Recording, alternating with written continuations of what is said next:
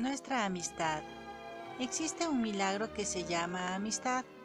Este se encuentra en el corazón.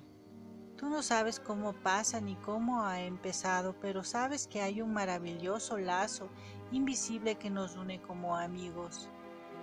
Y es así como de forma humilde y discreta empezó nuestra amistad, que para mí se ha convertido en el regalo más bonito que he recibido en mi vida.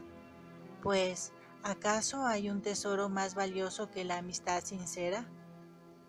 Dicen que en el mundo hay riquezas carísimas y riquezas baratas.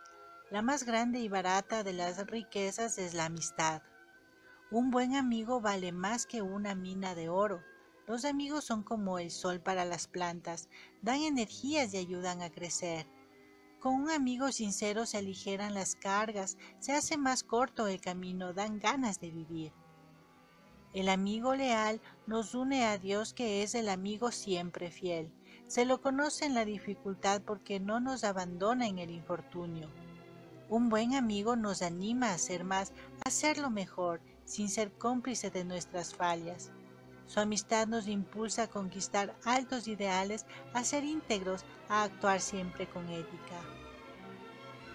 Ser amigo es darse con desprendimiento, ayudar sin esperar, aconsejar con prudencia, criticar sin herir, reconocer sin adular, gozar con el bien ajeno, acudir con presteza en la angustia, no tener como tabla de medida la de la retribución, sino la del desinterés.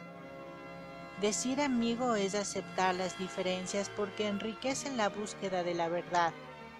Un amigo no alardea de inteligente o de los éxitos obtenidos, ni para la envidia ni para sentirse superior. A un amigo no se le puede dar la espalda, a no ser para llevarlo a cuestas. Nuestra amistad es perfecta. Compartimos sufrimientos, alegrías, esperanzas, proyectos. Es esa cercanía que produce confianza, alegría, cariño. Palabras, silencios, aprobaciones, sonrisas. En nuestra amistad no existen intereses egoístas ocultos, solo la transparencia, la comprensión, la honestidad, la mansedumbre, el perdón, el apoyo mutuo, el impulso para el crecimiento recíproco, la generosidad, el abrazo, el estímulo, la compañía, el diálogo. Hoy quiero decir lo mucho que aprecio nuestra amistad y te deseo todo lo mejor, porque tu felicidad me da felicidad y tus penas se vuelven las mías. Gracias a tu generosidad salí al encuentro de los demás. Gracias a tu ternura descubrí la belleza en todas las cosas. Gracias a tu cariño desperté a sentir sentimientos más nobles. Gracias a tus angustias aprendí a orar. Gracias a todos ustedes, mis amigos especiales. Un abrazo, hasta pronto.